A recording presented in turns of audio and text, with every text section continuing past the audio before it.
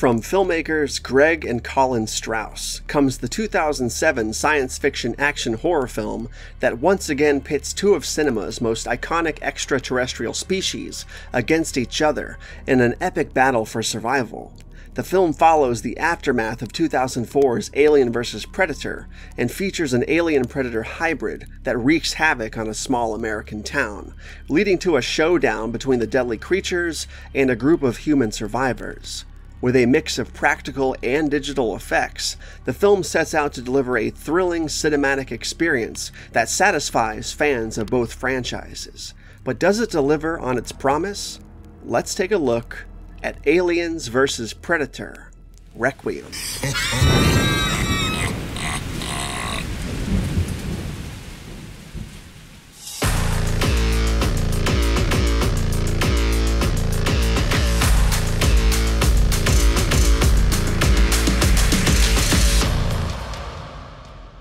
The Strause brothers attempted to pitch an idea for the initial Alien vs. Predator movie to Fox Studios, but were unsuccessful. After the success of the first AVP film that did eventually get made, mixed with a combination of Fox's need to find a directing team for its sequel, as well as the Strause brothers' expertise in visual effects, the sibling duo were eventually hired to direct the sequel to Alien vs. Predator, with a very limited time to start filming that same fall. The movie's original title was Alien vs. Predator: Survival of the Fittest, but it was eventually dropped in favor of Requiem, shortened to AVPR for short. The mid-2000s were a very weird time for movie titles.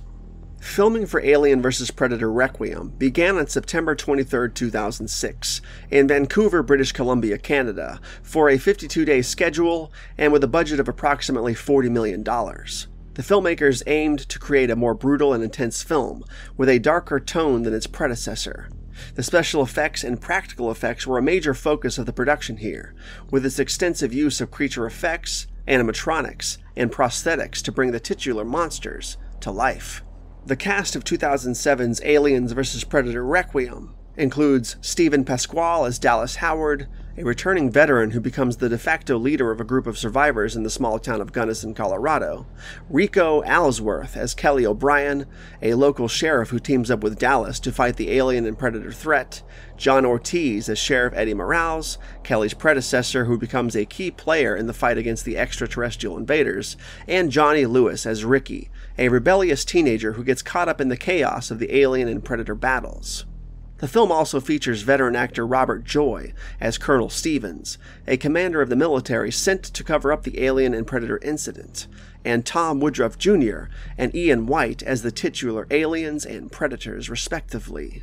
Speaking of Tom Woodruff Jr., ADI also returned to do the creature effects in this film, and as always, they did do a great job with their contributions.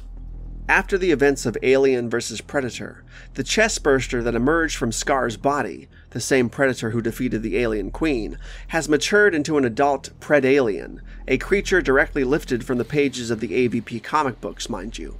Soon thereafter, the Predator scout ship crashes in Gunnison County's forest, where a local man named Buddy Benson and his son Sam are hunting.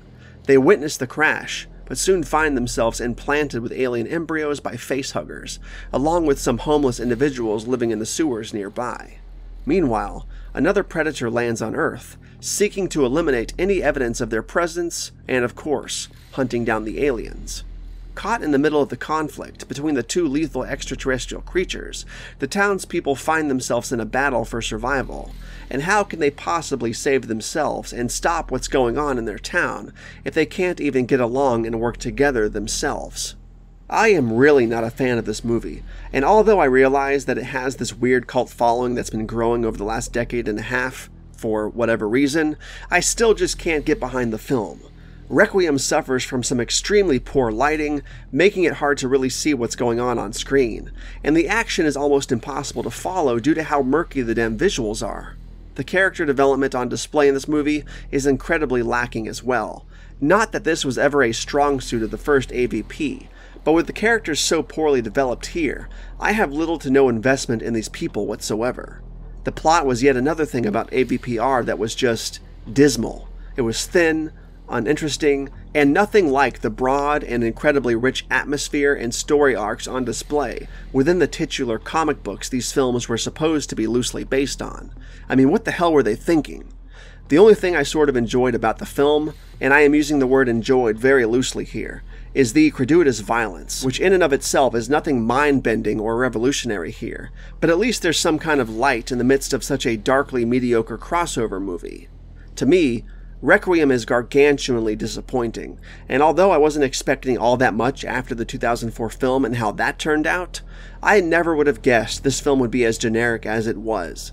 I mean, how the hell did we get from the comic books and video games of the same name, which were so epic and violent and rich with story, to this? How? Even Brian Tyler's score left little to be desired. I mean, what is up with these AVP movies? I will give this movie credit though. It does make the 2004 film look like a goddamn masterpiece by comparison. These jackasses deserve to be nuked at the end of the movie. With that said, just to put a bow on this, I don't like the setting, I don't like the cinematography or the visuals, I don't like the human cast. My god, do I absolutely not like the humans in this movie. I don't like the pacing, I don't like the weird behavior of the xenomorphs, I don't really have an opinion on the score one way or the other. I mean, I don't want to say I hate the movie, because there are a lot of movies I fucking hate. And this doesn't give me that hate feeling when I watch it or think about it. But I'll be damned if this disappointing wave of generic nonsense this film presents doesn't pull you down into a deep depression when you realize that this is where both franchises had ended up by this point in time. Absolutely depressing. ADI, of course, did what they could with the creature effects. That much could be said. The designs all look great here, per usual, and I like the aliens' visual aesthetic used on the xenomorphs this time around, the first time we've seen the rigid heads since the 1986 film. I sort of like the violence as previously stated, and I kind of enjoyed Wolf, our new resident hunter in this movie, but beyond that, zip, nada, nothing. With all of that said, the 2007 sequel to 2004's AVP, Aliens vs. Predator Requiem, while not the worst thing I've ever seen, is morbidly mediocre.